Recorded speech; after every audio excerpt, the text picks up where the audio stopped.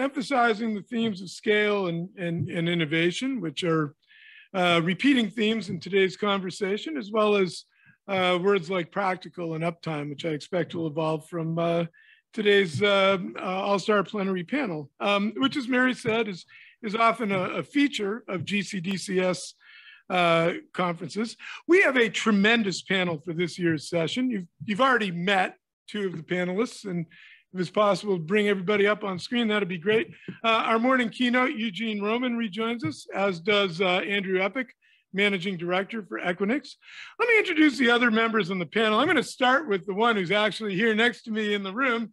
Paul Cooper is current president of the Technology Integration Group in Canada, former head of Dell Canada, were you there or at GE Capital when I met you? I think it was GE Capital. So it's been a long time, and neither one of us is going to admit how long, but in his current role, Paul helps Canada's public sector to evolve to consumption-based approaches to technology. So thank you, Paul. Joining us online from Texas is Cheryl Rodenfels, Field CTO for Stratascale. Good morning. Before joining Stratascale, Cheryl was CTO Americas Healthcare for Nutanix. She's been SVP, CIO, and AVP Enterprise Architecture for large US-based healthcare institutions, and has been a senior IT executive in the financial services industry as well. Oh, I have a monitor. How great is that? Zooming in from California is data center legend Peter Gross. Peter founded data center design pioneer EYP Mission Critical, which subsequently became HP's data center design business unit. Most recently, he has held senior executive and board positions with firms that are committed to bringing enhanced sustainability, as a foreshadowing of Peter's second appearance today on the sustainability panel that Mary will moderate this afternoon, through alternative power solutions to the data center industry. And through all of this, he has been a member of the All-Star Plenary panel each year we've had it at GCDCS. Also on screen, much closer to home, we have quantum guru Michele Mosca, president of evolutionQ, founder of the Perimeter Institute. And coming to us from a secret location near Toronto is Rocco Alonzi, who's carved out a unique role spanning data center operations and governance, currently as AVP at Manulife and previously with other financial services institutions, including BMO. Folks, thank you so much for joining us. It's terrific to have you. Listen, the strength of this panel is the deep and diverse perspectives of its expert members. So rather than going through a set of structured questions, we're just going to raise a handful of topics and ask our panelists to share their opinions and positions on them. So let me start with the theme of today's event, digital innovation in the next normal. If you were walking through the physical or the virtual doors in this event and you saw that title in the banner, what would you expect to hear discussed in the session? What kinds of insights would you be listening for? You know, I'd like to say that while working with our customers, one of the things that people would be looking for is we've had all this activity, whether tactical or temporary, with all of our COVID accommodations. Where did we leave off, and how can I move faster with some of the things I had to leave behind when we scrambled to do work from home, work remote, work hybrid, change our digital front door because people were accessing us remotely. So I'd like to, I think people would be interested in, okay, how do I get back on track, or how do I go faster? And I think that's a really interesting topic, because it's not only how do we catch up to the technology initiatives that got left behind there, but also a question of process and people who may have gotten left behind in a wholesale shift to online education or to online retail or whatever you have it, who didn't make that transition. I think that's a great point. If I can add, I think Cheryl's right. It's all about speed. When I was growing up, Fast Company was a popular magazine. We don't talk about it much anymore, but Cisco built their whole enterprise on being fast. Let me give you a quick example. Joe Biden announced today that anybody entering the US by plane has to have a PCR test 48 hours before they arrive. I'm heading to Philadelphia on Sunday. in the span of 10 minutes, I booked my PCR test Saturday morning. It's 10:10 at near the airport. I'm paying extra, so they're making money on it, but I have trip assurance. That happened all digitally. You know, imagine doing that 10 years ago digitally. I just got my confirm on email. It's speed and speed for convenience.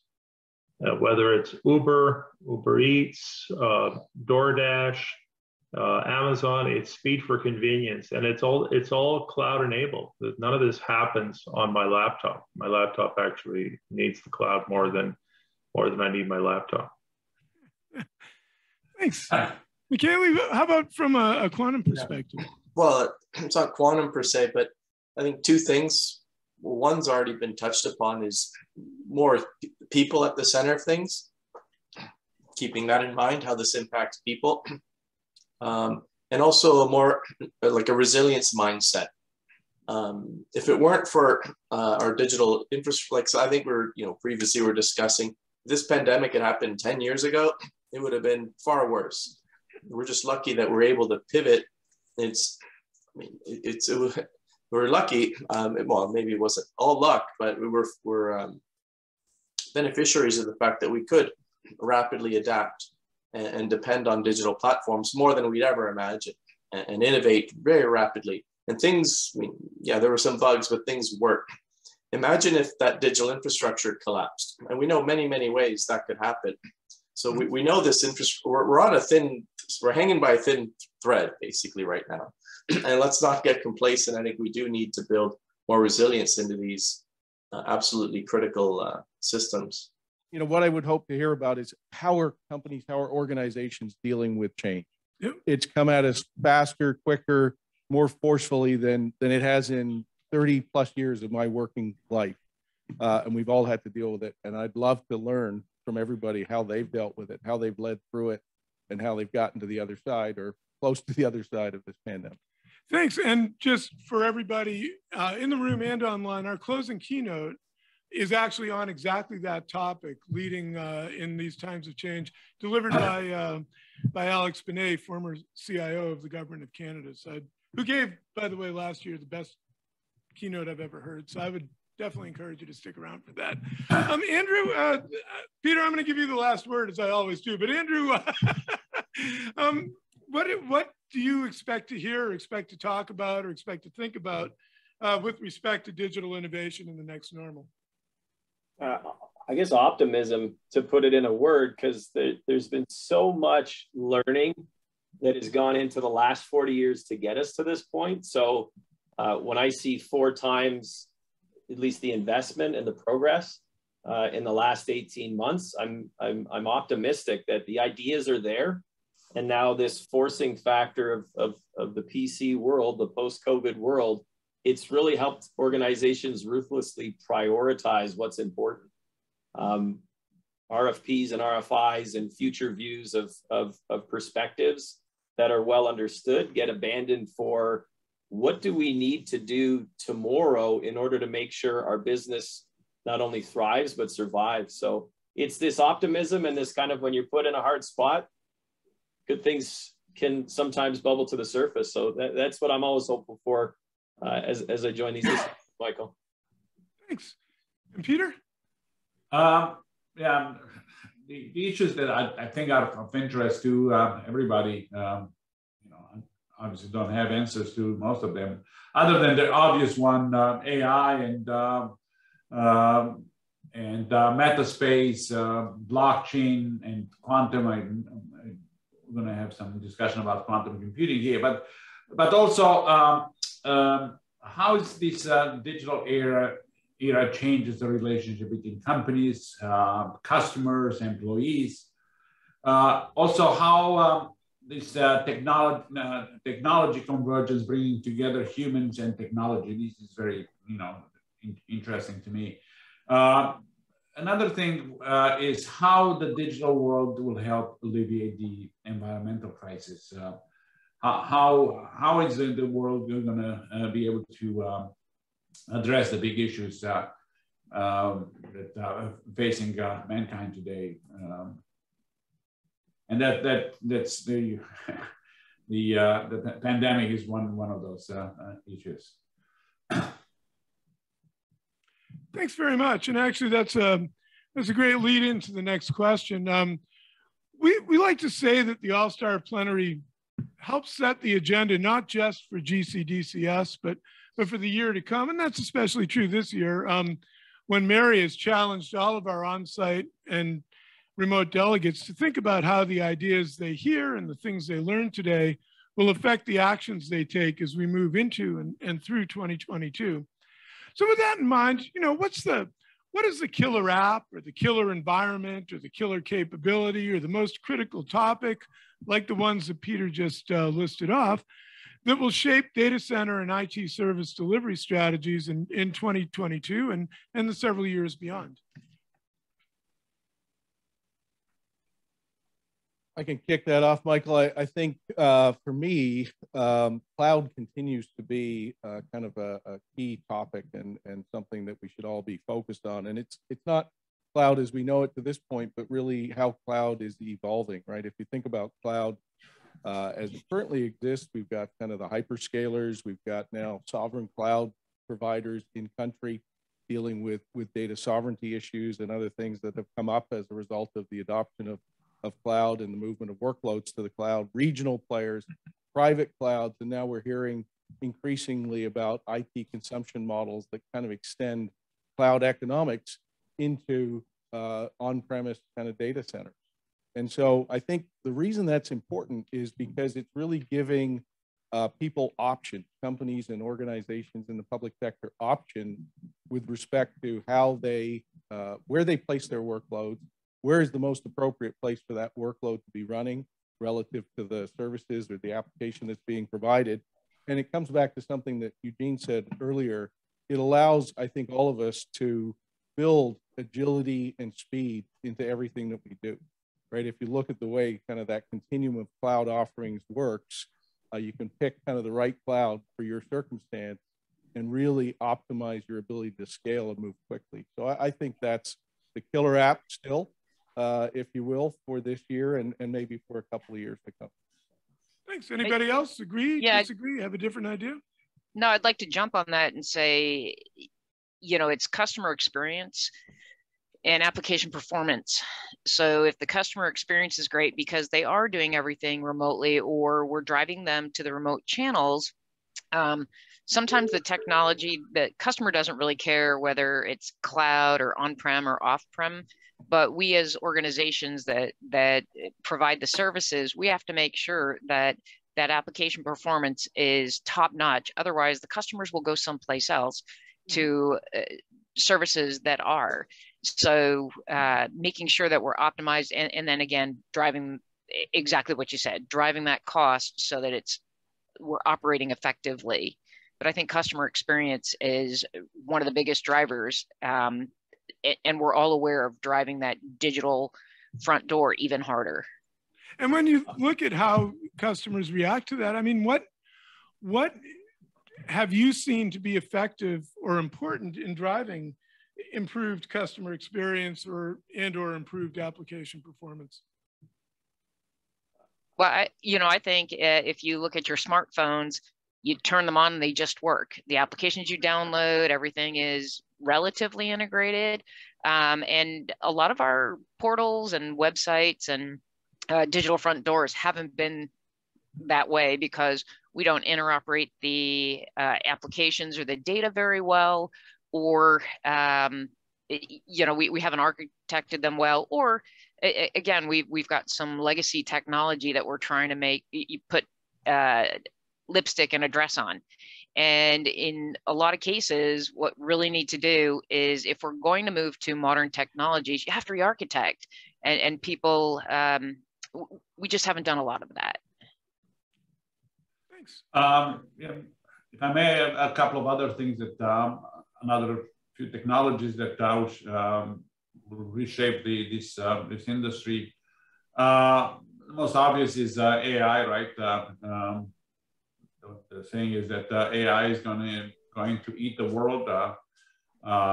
This is the the old saying that software is eating the world, but in reality, I think that this technology is going to have really profound and significant effects on the industry and society in the next decade. You know, AI is driving out of industry. AI will likely, I don't know, design semiconductors and design new drugs that will save the world. Other technologies that you know, I discussed some of them here. Is 5G, and related to that is edge computing. You know, it's fairly widely agreed that by 2025, 2026, almost 50% of all data collected and processed will be outside the enterprise cloud. It's going to be at the edge. Other things are everything is a service, just like you mentioned, not only cloud, but data center as a service, power and cooling as a service, which is interesting, even DC management as a service. Software-defined everything. You know, the concept of software-defined data center has existed, but it's now starting to take shape where compute and storage, network, even power, all these services are pooled and aggregated and managed together by some sort of intelligent, policy-driven software that will provide automation and also business management. And finally, things like quantum computing, nanotechnology, blockchain, and even crypto. Thank you. Thank you. Eugene, I hate to get you to actually do a little bit of work as part of a volunteer panel or anything, but you are AI exec in residence at the Schulich School. And you know, Peter mentioned AI. And I've got a real question about that. Like, how does AI spread? I mean, the examples that Peter used, semiconductor design, pharmaceutical design, are good examples of where building a center of competence around AI is a reasonable step into AI. And yet, most of the way that we see it in the real world is AI infused into individual products that are introduced discreetly into different corporate environments. I mean, do you have some guidance on how we should expect to see AI roll out within corporate environments? Yeah, I think you know, it's the billion-dollar question. That metaverse, or what I call a digiverse, I go back to McLuhan. What AI does is it creates new connections, and those new connections are what come to the table. So we look at the world we're in, what we described this morning as the emerging post-COVID world. Supply chain logistics is going to be number one from a couple of reasons. Availability. My family's in the wine business. We were chatting in the room before it started. I wish I owned a cardboard company. You can't ship very much without cardboard. In this, you know, who'd have thought in the digital world cardboard would matter that much? But the supply chain use of logistics to minimize energy consumption, make product available. This is going to be a rough Christmas for some retailers who haven't worked out their logistics. Take a look at my previous company where I retired from, Canadian Tire. They bought a port in British Columbia to guarantee that the ships had some place to land, priority landing. They actually invested in a port. So AI, though, will then tell you, okay, I've got X thousands of containers coming and going. It then adds algorithms to the mix and allows things to happen. There's no question that, you know, we have a disruption in climate. We don't have to go very far. We go to both ends of our country, highly disrupted in both the East and the West. Well, AI will help us to understand how to deal with that better. But that may not solve, it won't solve the problem, but help us deal with it better. Just look at what AI has done for COVID vaccine research. You know, the protein folding was an AI manifestation And now people are complaining, well, we don't know about this new variant, Omicron. It's going to take 2 weeks to figure out what it does.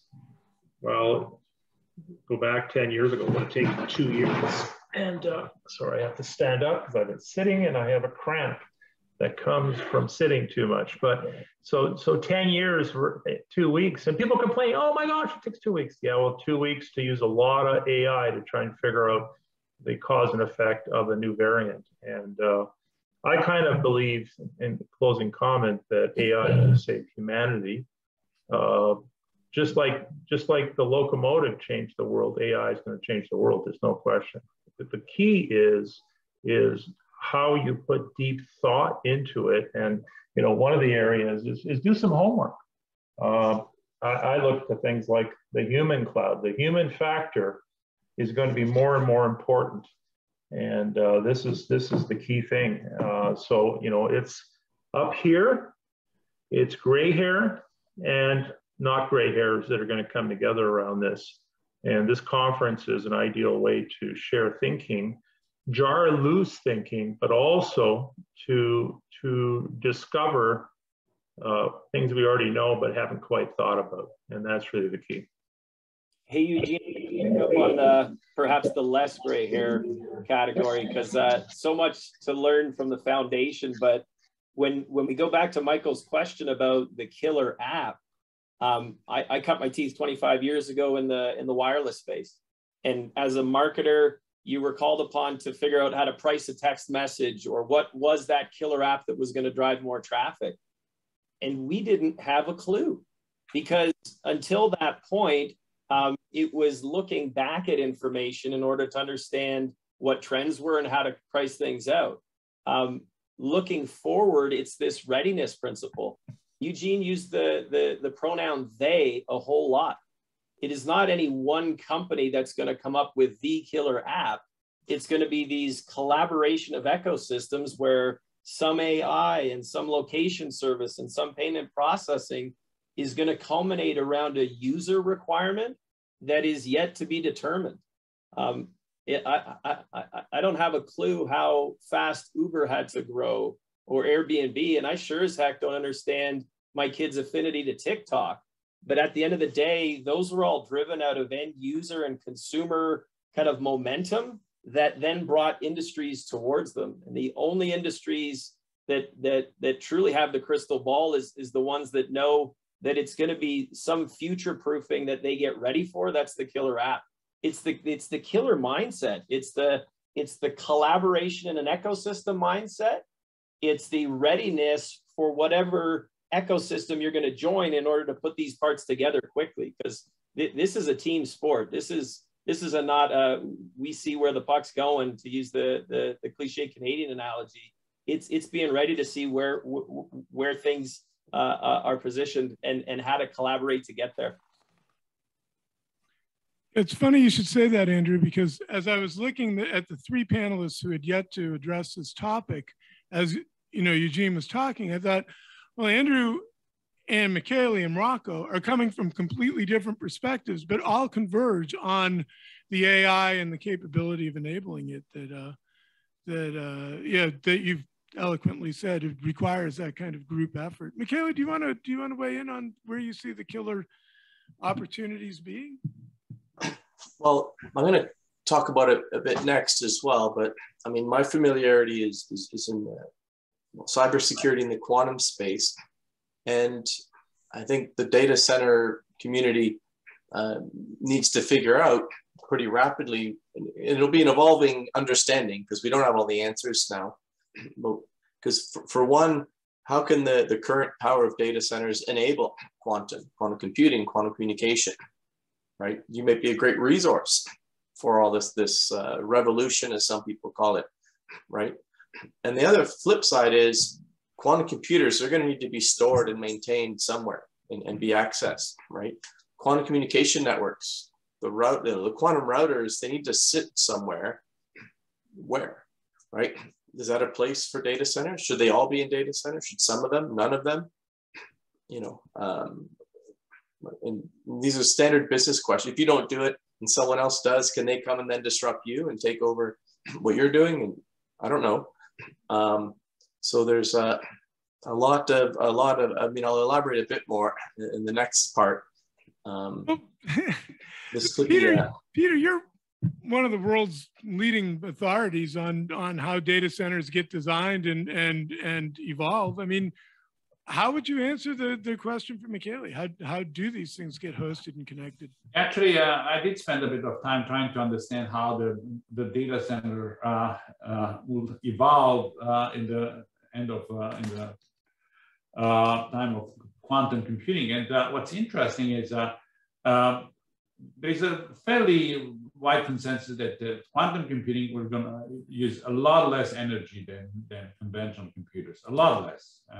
But what's interesting, the total amount of power that the data centers are housing the quantum computers will probably stay the same or even be even higher than that. I mean, it's an interesting thing because, as you probably might know, that the quantum computing using this niobium metal loops that acts as a superconductor, because it has to be chilled at about 15 millikelvins, which is close to minus 273 degrees C. So the amount of power required to keep these computers at that temperature is going to be quite significant, and the reliability of the power has to be at least as high as it is today. So we're shifting the data center design from powering computer now to powering the environment. So it's going to be an interesting shift. PUEs will become like 72 or something in that case. I'd really like to pick Michele's brain, though, and perhaps offline, but the ability to have a distributed environment that then was able to spin up the required workloads. Because, I mean, the Napster concept, the blockchain concept, the alternative is where are these pockets of capacity that then can be consolidated in an efficient way or pushed out where those calculations and requirements are most useful, I think is another kind of vector to contemplate. But Michele, again, just truly impressed with kind of the thought that goes into it, because when I start to hear Eugene's stats around kind of billions within seconds, yeah, it's a pretty spoiled user group out there, and they're hungry for data that is increasing exponentially. Well, you know, let me, and Rocco, I'm sorry, I will come back to you, but I do want to capitalize on where we're going here, because we have a quantum guru in the house. Doesn't happen every day in my house. And I don't want to turn this into a quantum session, although we had a fascinating one at GCDCS last year. Michele, when we spoke in the lead up to the event, you talked about quantum threat versus happy quantum or quantum opportunity. Can you elaborate on how quantum is creating or will create threats and opportunities that impact private and public sector organizations? Yeah, well, it's probably worth just backing up. And quantum isn't a technology, right? It's a physical paradigm. So it's more like electromagnetism. And we started to understand electromagnetism really 100+ years ago. And that led to all sorts of technologies that most of the economy relies on now. Wireless communication, many wired communications and computing and so on and so on. And so quantum is actually one layer below electromagnetism. It's a framework for physical theories. And the implications, it's like, electromagnetism, you harness it, et cetera, internet years later, and we have everything we have today. So we can't possibly predict all the impacts of harnessing quantum physics, but we do know a lot, right? And we know how it impacts, at least we know a lot about how it impacts computing, right? We know how it impacts sensing, right? We know how it impacts cybersecurity, but I'm sure there's more we haven't understood yet. And we need to, but another important feature of quantum, it's so deep down, like it is really like it's not an incremental enhancement. It's not like, oh, another way to build a conductor or something. It really can make impossible things possible. Exponential power that we didn't know was there. So and where it applies is unpredictable. And you could say, well, that's always the case, but no, it's more unpredictable and the impact could be a lot higher. So readiness is really critical to really continue to thrive in this era. So there's the happy quantum. People want to know how can you use quantum to speed up ML, which can then speed up all sorts of things. Well, maybe, right? And you don't want to get caught off guard with that. So that's one of many tracks we're following on the quantum computing side. The one, and just why am I so confident that it could have this massive disruptive impact, like positive disruptions, right? If you capture it properly. Well, because, if you asked me in 1993, and I worked in this space, can you use quantum to break public key cryptography? Not that we know of. You asked me in 1994, and it's like, yeah, you can. And it didn't go, well, you're a little bit faster. It's like it went from, it's completely unbreakable to completely decimated. Going to bigger keys won't help. Like usually cryptographic breaks are not that harsh, right? Most of the breaks are like, oh crap, we have to double our keys or something. Complete decimation. So that was an eye opener. And it was a blessing in disguise that we didn't first build quantum computers to design new materials and so on, and then find out, well, again, in the 90s, first of all, we didn't have the computers, and who would have died if public key cryptography was broken in the 90s? I don't know. I'm sure there indirectly, some people would have, but it wouldn't have been the catastrophe that it is today, where almost all of our critical infrastructures, directly or indirectly, rely on the cryptography that quantum would break.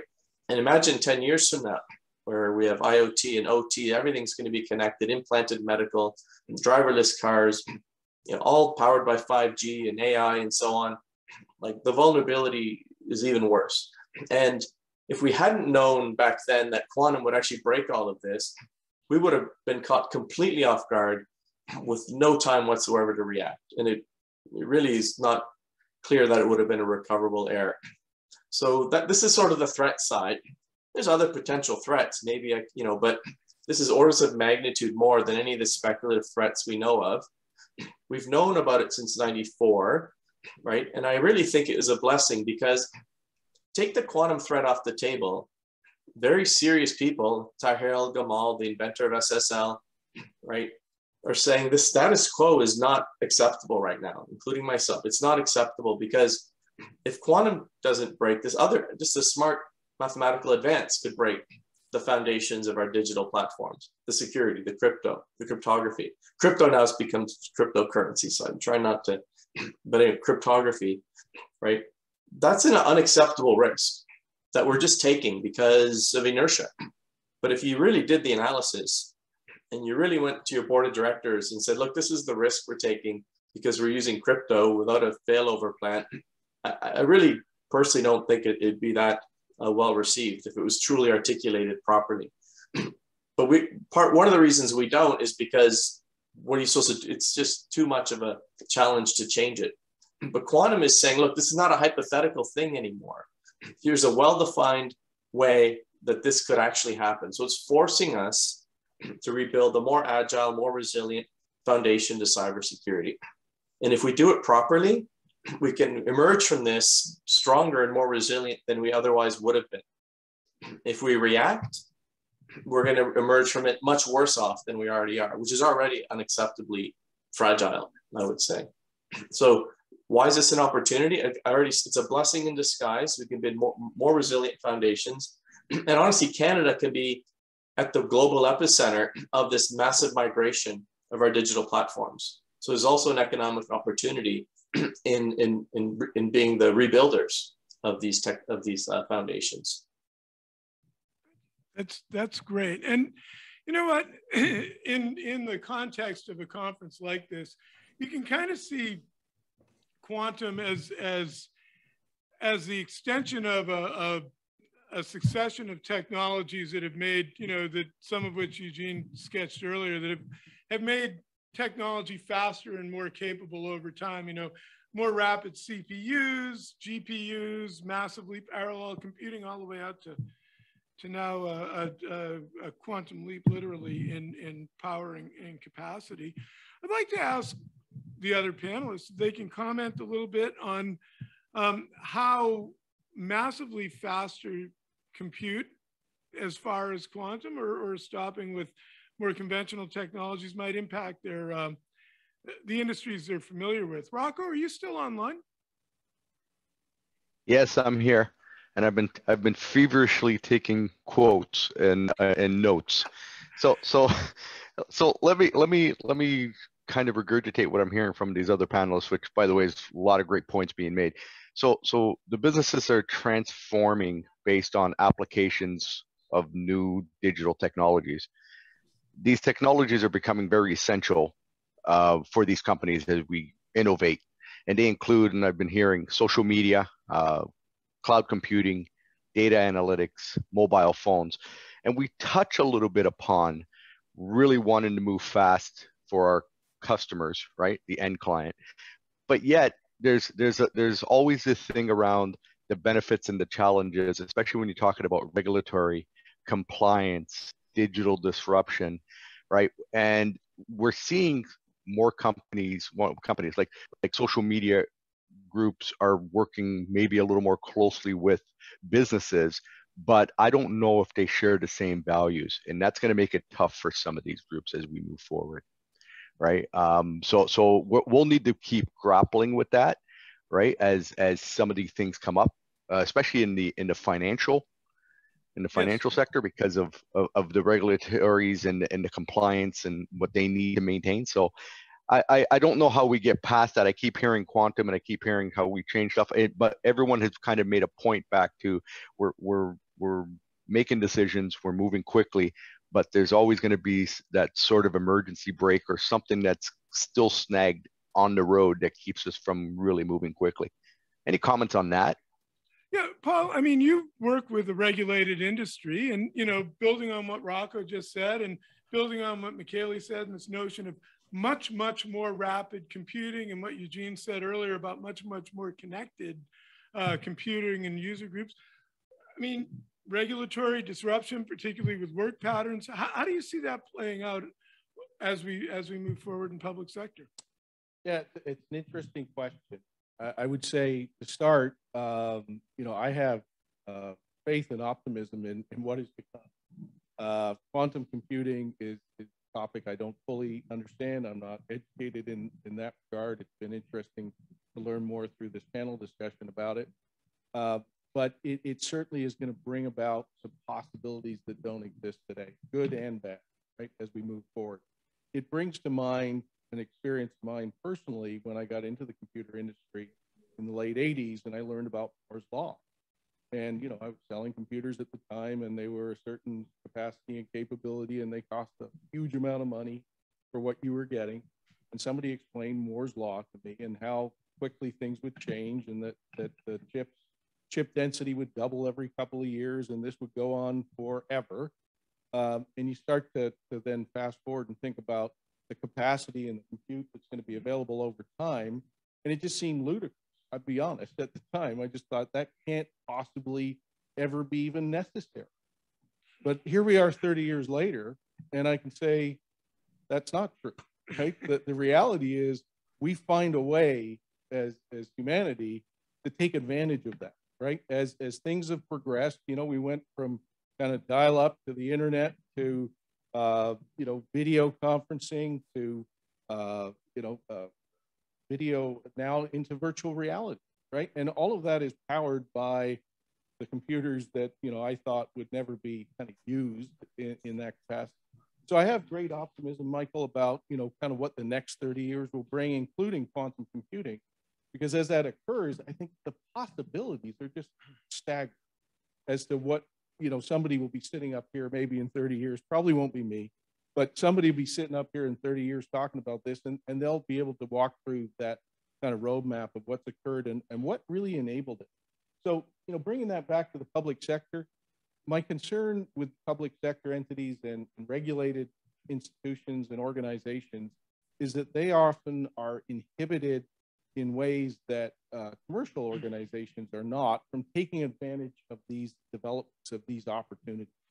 There are always things around procurement and value for money and their budgetary process that puts them in a position where they can't adopt or adapt to these new technologies as fast as others do.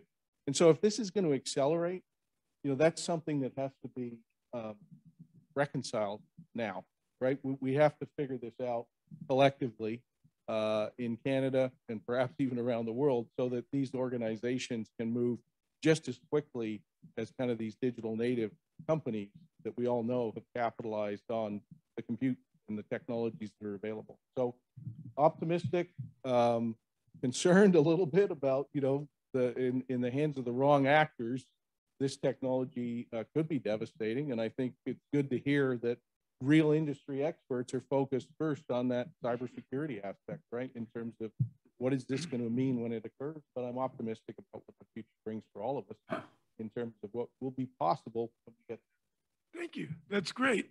Cheryl, I mean, you've got both a financial and a healthcare background, and in both contexts have faced many of the same constraints that Paul talked about, and hopefully share a little bit of his optimism as well. What do you see as the impact of the massive increase in technology power that we heard described by Michele in both conventional and quantum terms in a healthcare context? What does that do to how healthcare is done and delivered? Well, I think one of the things we see in healthcare is that there are two basic entities. You have the academic medical centers, and this is where your scientists and your folks that actually can understand and adopt quantum are. These are the folks that are going after genomics data. They're going after the COVID impact data. They're going after all kinds of scientific research, and they're going after things that your traditional healthcare providers aren't doing. And the bridge between them are the results that come out of what the scientists are working through and some of the results. On the provider side, really hospitals are trying to make leaps, but as was mentioned, some of it is financial, because especially in the US, everything is, non-for-profit healthcare. We do have for-profit healthcare too. Those guys tend to have a little bit more money. But look at what we just did over the last 2 years. We rolled out telehealth a little more broadly. That was number 5 on most of their lists. Numbers 1, 2, and 3 were, how do I replace my EHR? How do I get my ERP system working better so that it's not on these clunky old things that are 30 years old with legacy technology?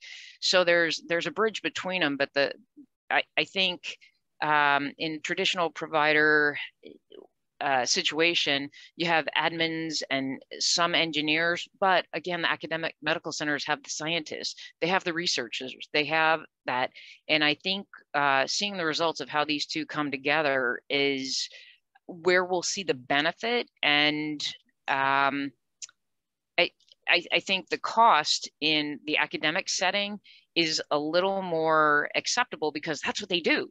So a lot of healthcare providers have started innovation groups and so forth. And you know what? They figured out a better way to help you log on, so you don't have to reset your password all the time, or they give you a QR code or something convenient to help you with your patient getting to the hospital and getting your personal data back, or tracking your medicines. But they're not thinking of those big things. It's just split in how they approach it. So it sounds like that the academic medical centers would be ripe to take advantage of continuously escalating technology capabilities, and that there's a bridge between them and traditional providers that are saddled by tech debt, and where innovation is basically user experience innovation or cleaning up some technical debt. So, I mean, does the increased availability of more powerful technology stretch that bridge? Does it help the laggards catch up a little bit, or does it just accelerate the leaders to where the laggards no longer understand what's being said? I think it's a little of both, but it also depends on the culture of the organization. If they take their funding that they do have and apply it to some of these technologies, that maybe they can take advantage of a technology that is far superior and skip the 3 projects in between. So not only are they catching up, they're going ahead. but we don't see a lot of that because it's traditional lifecycle management. I want the next version. I want the next size monitor. I want the next size CPU. I want the next size. And it's just not traditional how they've thought I can move ahead if I adopt these technologies. They also are risk averse. I don't want to be the first on my block to have this. Let's see somebody else use it and take advantage of it, because if it works, great. Well, I'll buy it. And if it doesn't, I don't want to be the guy that ends up in the newspaper because, you know, it didn't work. Eugene, you've lived in retail where laggards are common, but you've been a force of driving innovation, and that kind of leapfrogging that Cheryl said is so difficult to get infused into healthcare culture. I mean, how do you see the impact of hugely escalated processing capacity and connectivity changing the way that retailers move and affecting perhaps the balance of power between those that do manage to seize onto these leapfrog opportunities versus those that maybe don't want to be the first kid on the block or even the second to adopt? Well, I think there's a piece of work that I discovered, and we're all discovering things all the time, but in 2014, I discovered a piece of work called Ambient Findability by Peter Morville. I just got an extra copy because I inadvertently gave away my last copy. It just arrived through Amazon. But ambient findability in retail, it goes in the following way. If you find what you want, you have an 8 times out of 10 chance of buying it. If you don't find what you want, it drops to 0. It's an all or nothing proposition. So at Canadian Tire, we coined the term Morville's Law, finding what you want. Now, then you say, well, what about suggesting? Well, that opens the door. Once you find what you want, you get these synapses in your brain saying, I'm satisfied. And it's a simple test. Google best gourmet pizza if you're in Toronto or Hamilton. Somebody's biasing the answer. But ambient findability in retail is the force. Is it search? Yeah, but more than just search. It's finding what you want. Today's, for example, my shopping desire today is my wife wants the canvas Canadian Tire beaver to decorate the outside of our house. Christmas is coming. I have had a hell of a time. I know there's a store in Mississauga has one that's 100 kilometers away. I just want to click and have it delivered to me, okay? You get my point. I found it, but it's a long distance away from me today. And I'm actually doing a plan how to get to that store before they sell it, because these things are in short supply. So ambient findability is something we don't talk a lot about. Add in what Michele would say is the quantum effect. If you could find everything you wanted with one click, now easy to say, wouldn't that be something? That's what our young people, that's what our smartphone enabled folks, that's what they expect today. And that's that on-demand world that, you know, us gray hairs dreamed of. And I was punished for thinking about, you know, everything's going to be on demand. So what are you talking about? You're going to go to a store. You're going to do this. You're going to, all of that has disappeared. Yes, you will go to a store if you choose to, but ambient findability, Peter Morville, who by the way is a data architect. Now I was going to go meet him last year and COVID got in the way. He lives in Ann Arbor, but the guy's a genius. Ambiently find what you want. That's retail. And we coined a term AIR, ambient intelligence for retail. And to think of an ambient intelligence. And you say, is Christmas coming on December 25th? By the way, what day of the week it is? I don't know and I don't care, but Christmas is coming December 25th. There's a whole phenomenon there, right? New Year's, you know, December 31st. Easter this year, I don't know. I don't shop a lot for Easter. It's Christmas and New Year's, but you get the point. That's ambient. It's always on my mind. Now you go to the store and there's musicologies there, Jingle Bells, you know, Frosty the Snowman. The web, by the way, doesn't use musicology. Go click on a website because where's my music? Where's my color? That's yet to come, by the way. AI will bring that to the table and say, Eugene really likes this type of music based on his last 10 selections. Let's play that for him. But that's ambient. And the ambient state really makes for ambient intelligence. And that's really what retail is all about. And those that figure it out will win. I prediction today, Macy's is back ambiently. They lost everything. But watch my prediction. I've been tracking it. And Macy's is back. Just like Best Buy came back from the grave. And those that understand ambience will make it happen. Thanks. Andrew, by some argument, ambient and ubiquitous have at least parallel courses through lives. How does the massive expansion of compute capability play out in an organization that is looking to network the edge? Where does that have the most impact? Yeah, my flippant answer is you got to get better at Tetris as to where to put the workloads, because you don't have buildings powered to a certain extent. But I think it comes back again to that principle. And again, maybe quantum physics has this figured out, but you can't make light travel any faster. So it doesn't matter how big the fiber optic is, light goes at the speed that it is meant to go.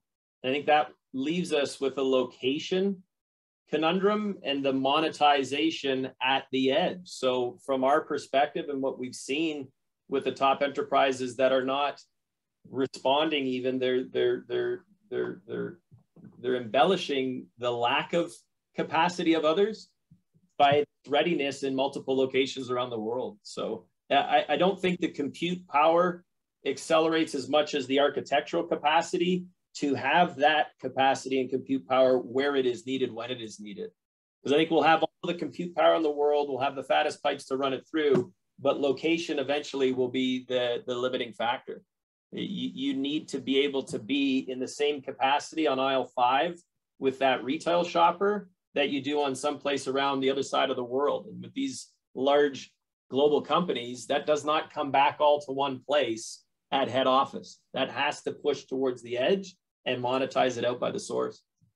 So Peter, from a design point of view, I mean, we've heard Moore's law, we've kind of heard at least references to Metcalfe's law and to the whole notion of the speed of light as a constraint, which has actually been a constant in this conference since 2017. How do you play that game of Tetris, in your opinion, to accommodate both unlimited demand for technology-enabled services and escalating capacity for technology-powered delivery? Well, yeah, that's the $100 question, and that's why the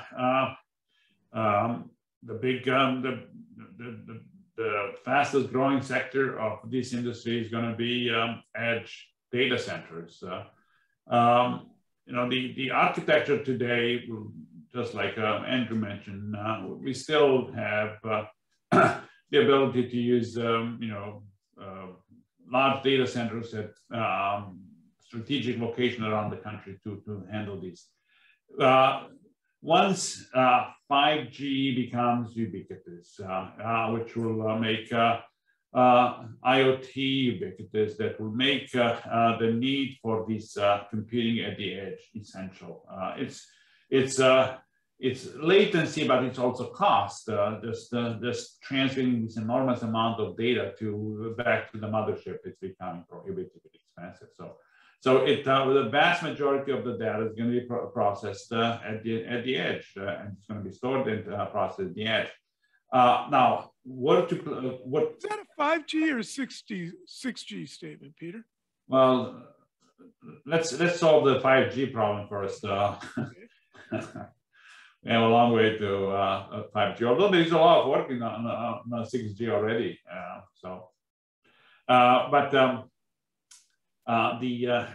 There is a lot of interesting work in designing and the architecture for edge data centers, and you don't see a lot of them yet. The demand is not there yet, but many companies are working on that. And Nobody knows exactly how it's going to look. We can leverage the vast population of collocation. You can leverage all the CEOs, central offices that are kind of sitting idle today from AT&T or Verizon or many others. You're going to have all these micro and mini data centers being physically locating next to the towers. This is one of the things that Vapor.io is doing. In terms of on the design, one of the mistakes people make is that they assume that the edge data center is going to be a small version of the conventional data center, which is totally wrong. I think that the data centers, the edge data center is going to be fundamentally different. It's going to be obviously lights out. It's going to be automated. It's going to follow probably some hybrid version of OCP or Open 19. It's going to be, think of Open 19, the architecture of the rack that will enable probably the UPS technician driver to replace a server in a location like this. The densities are going to be much higher. Whether we're going to use, we're going to go away from the 10, 12 kilowatts per cabinet. It's going to be much higher than that. The location is going to be in the middle of most likely in the middle of the city. If you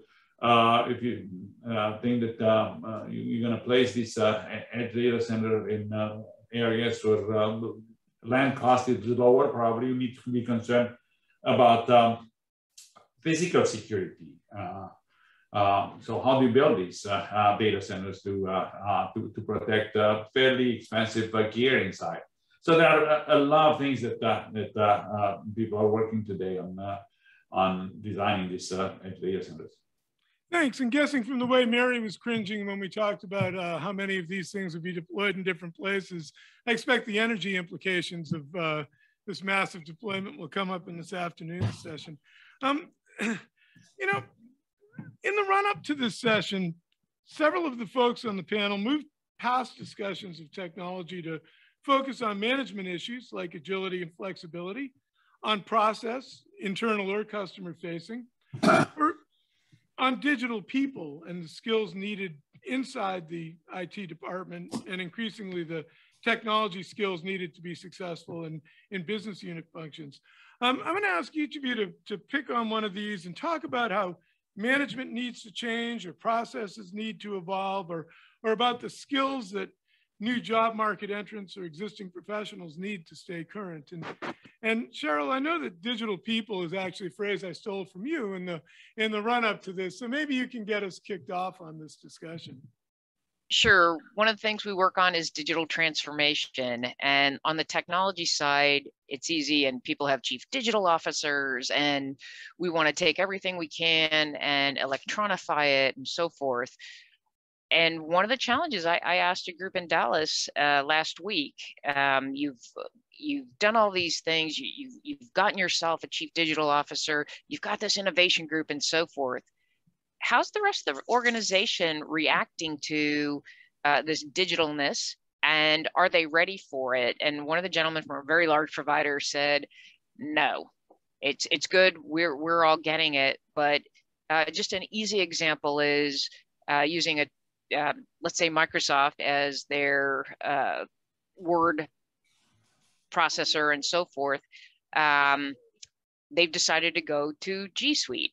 And this is nothing about the product or technology, but when rolling things out like this, remember when we used to go to word processing training where you could go take a Lotus class or you could take a Microsoft class and you learned how to use Excel and all of these things? Well, that doesn't happen anymore because, again, like iPhones or Android phones, things work, you figure it out, you touch a couple of buttons and things go. Well, the challenge is this technology, like Excel spreadsheets, has been embedded into these business units, and all of a sudden they get a new tool that they have no training on, like G Suite or some of the other technologies. I'm not picking on G Suite at all, But all of a sudden you have this shared document, and the person who's been running their department off this spreadsheet goes to touch something and all the data is gone or different, or the whole thing's disappeared and they don't know how to react. So this whole culture of, hey, you've got digital technology, but you have to do this change management and have digital people too, who understand how to adopt the things that you're introducing, whether it's a digital workflow where you eliminate somebody's day-to-day task. That's very threatening to the culture of an organization of, oh, you don't need me to move this widget from here to here. So I think that's one of the challenges, is it can't always be about the technology. You got to bring the organization along with the benefits, as opposed to it being, we're doing technology for technology's sake. Thanks. Rocco, you have a unique title spanning governance and operations. Can you talk a little bit about the challenges of blending those areas together? Yeah, so I just want to piggyback on Cheryl's point for a minute. So digital transformation, and we're bringing together now application development groups along with IT. And now we're not doing waterfall work. We're going into scrums and doing things a lot more quickly. What my experience has shown me is that in some cases you have application with competing priorities and IT groups with competing priorities, and it's hard for them to mesh in order to get to market faster. So I'm with you, right? And in other cases I've seen where you gave me the Excel spreadsheet analogy, right? And they want to bring something else to the table to maybe move away from that, but it wasn't on anyone's radar. Someone thought it was a good idea, and all of a sudden it's introduced, and you're totally right. There's no training, right? So I just wanted to piggyback on that, because that's real life, real drama right now in some of these organizations as they talk about digital transformation. And I guarantee, well, I hope I would guarantee that if we talked about the definition of digital transformation, I think every one of us would give us a little slightly different definition of what that really means, and how do we get there. With regards to transformation, with the work that I'm doing with the operations and governance, and we talked about this the other day offline, whether you're a wholly owned data center or whether you've got a multi-tenant or a co-location where you're managing it or the company's managing it, there's always this notion of, traditionally, people that were managing data centers were facilities people, or the people that were managing the data center were a server, a network, or a storage person. And there's a good blend there where you can bring both those two groups together with a data center type operations group. And I've now implemented it in 3 different worlds, or 3 different industries, and basically it works well, but there is some teething. So the teething becomes, this is mine, I own it, and it's truly, they don't own it, they have something in there that they own. So the server people like to see their servers, the facilities people love their HVACs and their PDUs and everything else that goes with it. So there's always that blend there, but that we're starting to see more and more even in the business unit. And I go back to what you were saying, Cheryl, the application group development people with regards to IT, they have to come much closer together, and they're starting to, and they're starting to learn off each other. You don't have to be IT, the application developers, but and we have to learn a little bit more about what is it that they really want out there. And it's been unique, and I think a much better situation with regards to this, while we've been home for the last 1.5 to 2 years, right, where those groups are coming together a lot more frequently, because there was a lot more things. Hey, we got to bring this up, or we got to get the time to market on this. And it's been a pretty good ride that way.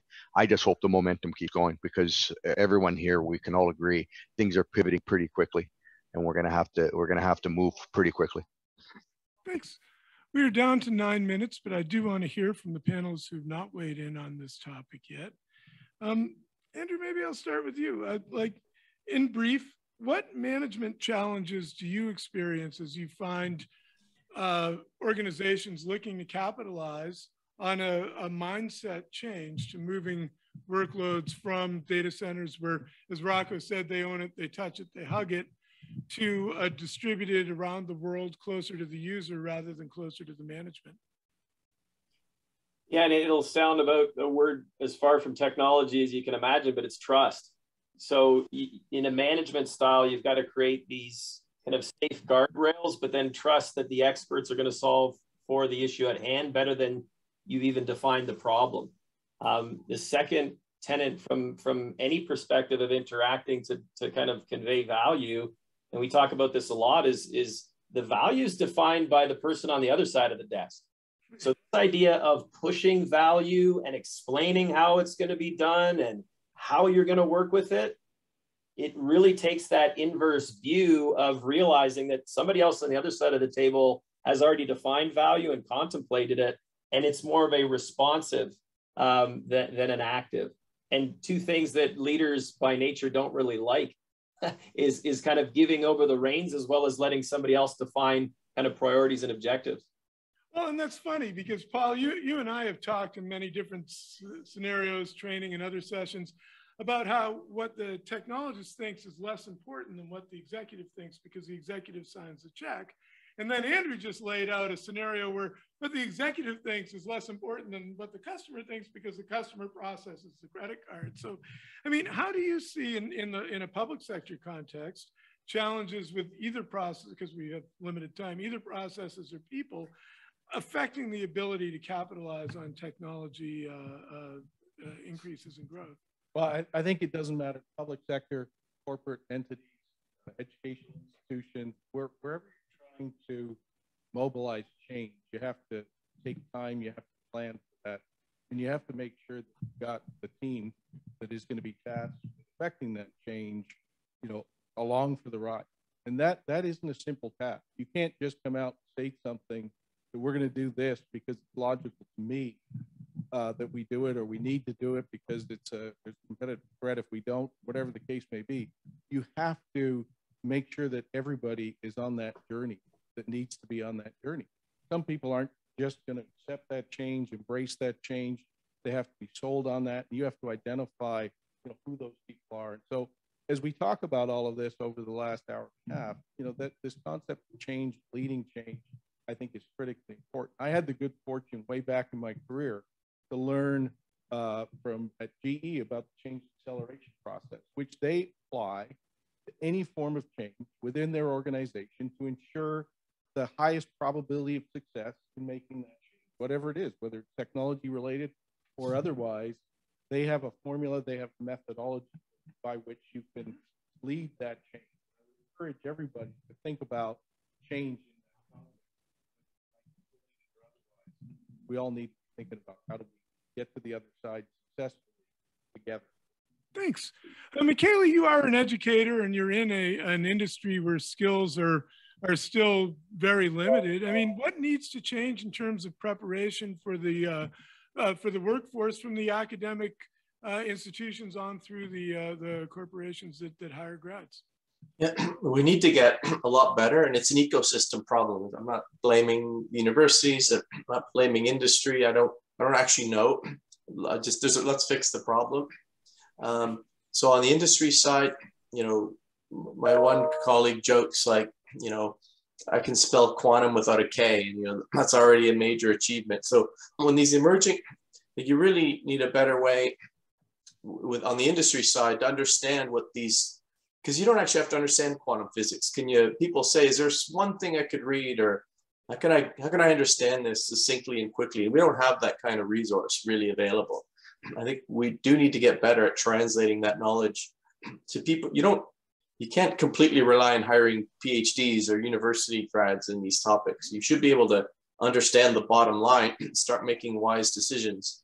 So how can we, so this is sort of, there's a whole professional education or reskilling of the existing workforce that we need to get better at, as well as what we're generally pretty good at, which is producing graduates. I mean, obviously hire our grads is one way to get that knowledge into your company. It's not, but we need more than that. And we need to really sit down and do a proper analysis and fine grain all the different categories. We're trying to do this with Quantum Safe, and it's hard. Like just all the different, because there's at least 5 to 10 different categories of worker. that have different needs in terms of understanding what cryptography is and how do we migrate to this new quantum era. And we're trying to identify who and what they need and how do we get it to them. And sometimes we feel like, I mean, I've been hearing people whine about the shortage of in the cybersecurity workforce for a decade now. Whenever I try to say, okay, let's do something about it, we never really get very far. I won't get into all the things that haven't worked, but I haven't seen anything that's really moved the needle on that side.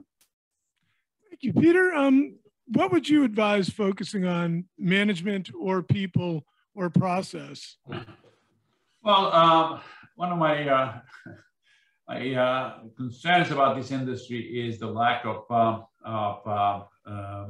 young people joining our business. It's been a problem that is becoming probably aggravated in the last few years, and a lot of people talk about this. I'm involved with a couple of universities trying to address this problem. It's most of the people working in the data center space are coming from other industries. It's a long and difficult learning process. Schools are not equipped or not interested or don't have the expertise to prepare this, with few exceptions. Data center now is becoming such a multidisciplinary technology that will require people to understand both sides of the coin, the technology and the facility, understand security, cyber security, understand power, understand cooling, understand fire protection. There are a lot of things, and I think that we are not equipped.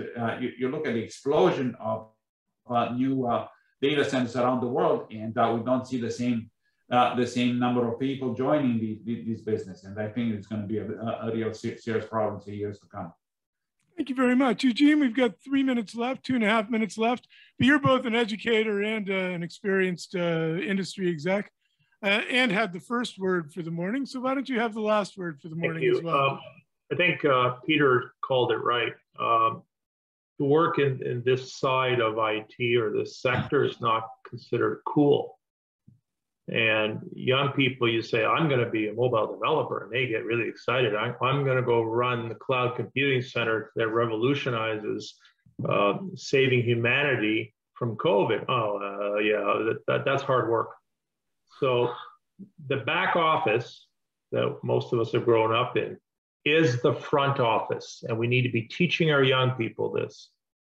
You cannot do this digital age work that we talked about all morning without that. It's impossible.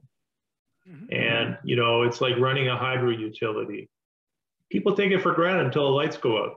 And they go, oh my God, can't do all these things. So we live in the computing infrastructure world. And I think we have an obligation as professionals to make that clear. In the last 20 years, every new CIO, CTO job I took on, the data center needed a rehabilitation. That's 20 straight years. 4 major corporations, my most recent one. Because it's out of sight, it's out of mind. Why worry about it? You just click. Nonsense. The back office is the front office. Without it, you're dreaming in chroma color. And I think that's the lesson learned, that those of us who have gray hair, or Andrew, he has a little hair up there, you know, it just comes from experience. And that back office is cool. I said to Kevin Albert, who runs the Canadian Tire back office, this is your time. And, you know, that's a great way to go. Thank you so much to all of you. This has been a terrific panel. Now